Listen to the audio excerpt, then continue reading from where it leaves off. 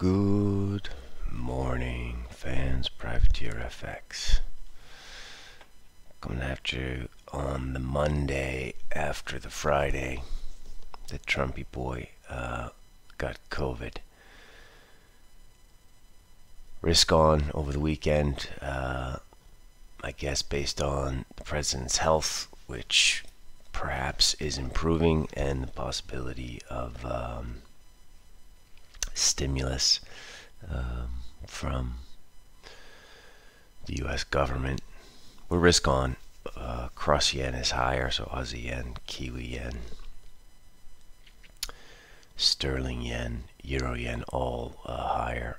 Swiss yen also, which I'm not really sure what that means, is higher. That's the leader overnight. It's 0.6% higher. Basically, it's just a squeeze in dollar yen. And a little bit of move in the other stuff. So we head into the day tactically neutral here. Let's take a look, see if there are any opportunities. Looks like it's going to be a pretty quiet open. We do have a bunch of PMIs today. We'll go over the calendar in a second. But as you can see, euro here now. We did not take out that interesting sort of 116.84 point, which was sort of the break up point in euro, so that's mildly positive.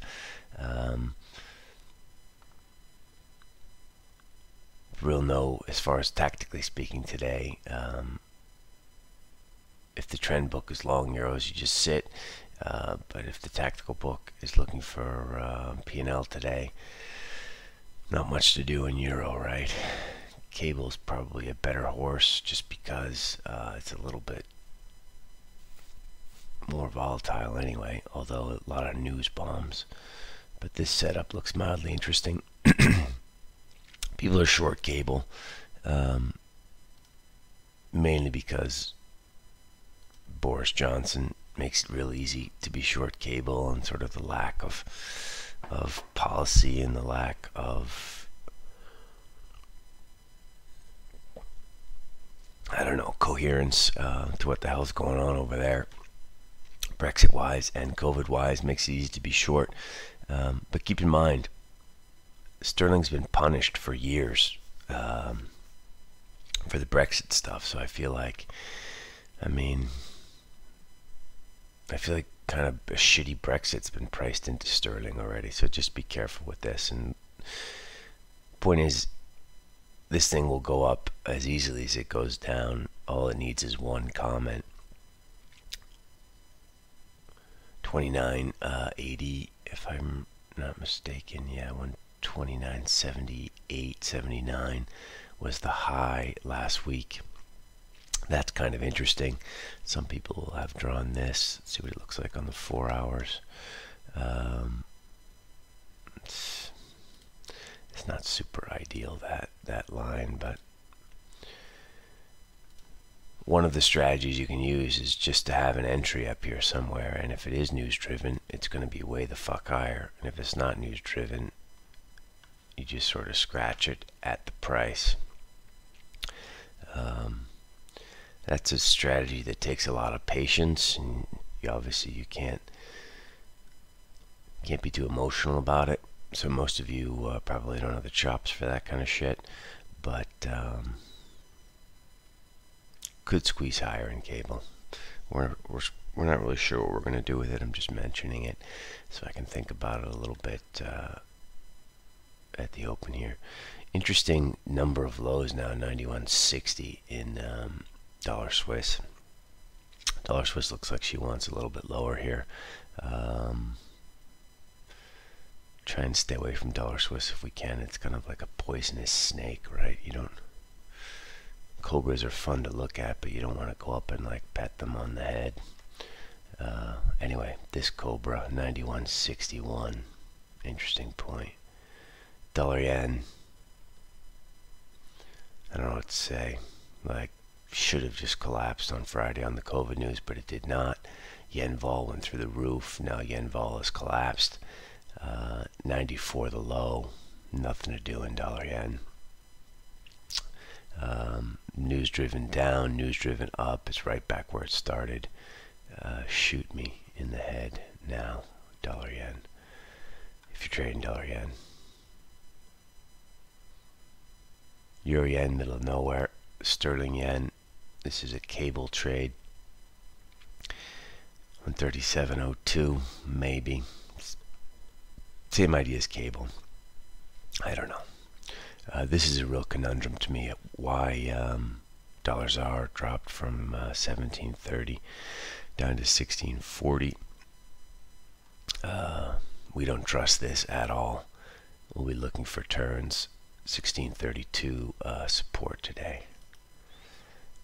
Dollar max, same chart as dollar ZAR. Same type deal. Don't really trust that, but leaving it alone tactically for now. Aussie, are we going to approach these 7207s today? Maybe. I mean, especially if the news of Trump gets even better, Aussie will fly. So check that out. Euro Aussie is our risk off proxy. Not doing much here. Sort of middle of nowhere, right? This is the 4-hourly chart. So if you want to say somewhere is down here at 161.50, 165.90, we're dead center. So just stay away from it. We're not interested in coin flip strategies, and middle of nowhere tends to be that. Interesting highs in Aussie yen, 76.06, but again, not super interesting. You can see what I mean here. There's really not much to do. Dollar CAD, you could argue. Who was that mystery offer at 31 on Friday? Wow. Big iceberg up there. A lot went through. That was weird. So just be careful downside dollar CAD, mainly just from a flow perspective. Like, who was that offer? Dollar CAD should have ripped on Friday. Crude was getting crushed. We were massively risk off, and some smart fella with a lot of muscle was there at 132.30. Is this going to break the lows today? Yeah, probably. Is this something you want to chase? Probably not. EUROCAD, nobody cares. Dollar Turkey, we don't trade this much. The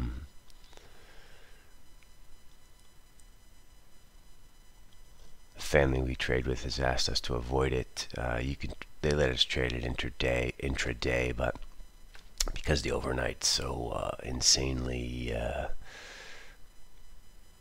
unpredictable, just a day trade. But this is the same story. I mean, dollar Turkey is so incredibly screwed. It's going to 10, we think. Gold, 1879 is the interesting point. Will be support. Still 20 bucks away. Nothing to do here. Gold, Tesla. We want to just sell 450s in Tesla. Apple, not doing too much. And SPOOs here. Pretty robust, gotta say, considering. I don't think an old fat guy is gonna just run away from COVID so quickly. So I think we're jumping the gun on risk here, but who knows? But not much to do here. Looks mildly risk on. We are not chasing this.